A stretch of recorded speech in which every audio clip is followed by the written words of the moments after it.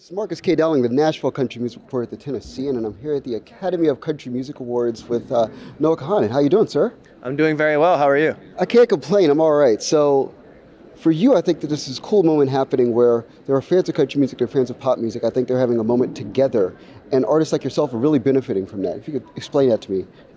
Yeah, I was very honored to be asked to perform here. I mean, a huge fan of so many artists, including Kelsey, who I really admire, and I'm just excited to get a chance to be on the stage and hopefully watch some people get amazing awards and hopefully have a good time and hang out with some buddies. It's gonna be a fun time. Absolutely. So talk to me about the songwriting community and just like your, I think, benefit to it. I think there's a lot of writers, Nashville and beyond, that are really benefiting from like Stick Season and other songs right now.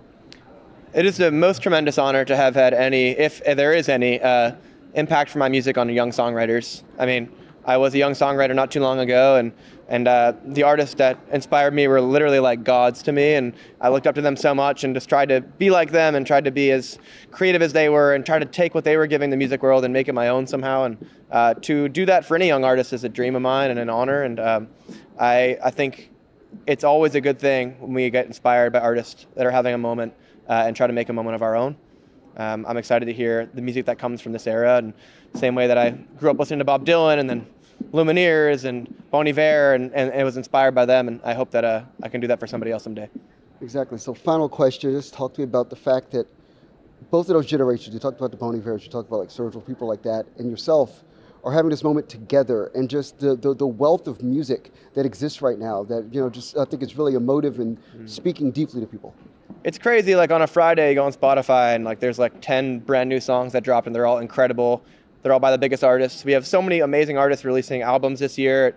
It feels like we're very spoiled this year for great music. It's a special time, and I think it's really cool that it doesn't feel competitive and it doesn't feel like people are trying to stand on other shoulders. It just feels like everyone is making great music for their fans, for themselves. And what's been really cool for me has been collaborating with big artists. I think, you know, in the folk, pop, country, whatever space, it's always really fun to see two big artists collaborate with each other. And I've gotten to work with artists that I have been a fan of for years and have released 8 or 9 songs that are all collaborations. And that's been a really special privilege. And I think collaboration and community is so important in songwriting. It can be a lonely business and a lonely endeavor. And the more we can use each other and balance off of each other, the better off the industry will be.